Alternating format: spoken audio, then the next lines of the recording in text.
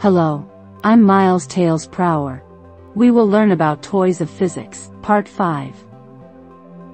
Part 5, Dominoes and Stick Bombs. For about domino toppling, it is the activity of standing up dominoes in sequence known as a domino run and then triggering the first one in line to create a chain reaction, also called the domino effect.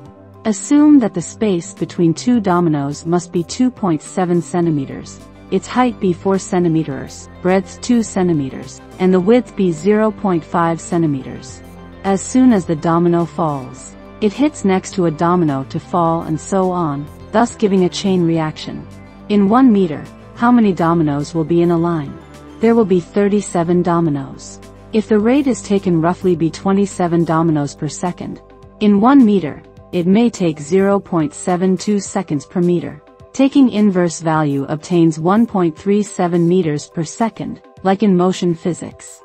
You can create domino fields like in terms of graphic designing, using dominoes with different colors.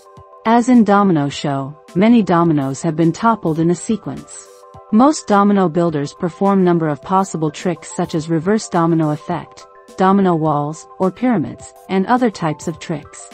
Stick bomb, on the other hand, is a spring-loaded device constructed out of flat popsicle sticks woven together under a bending moment.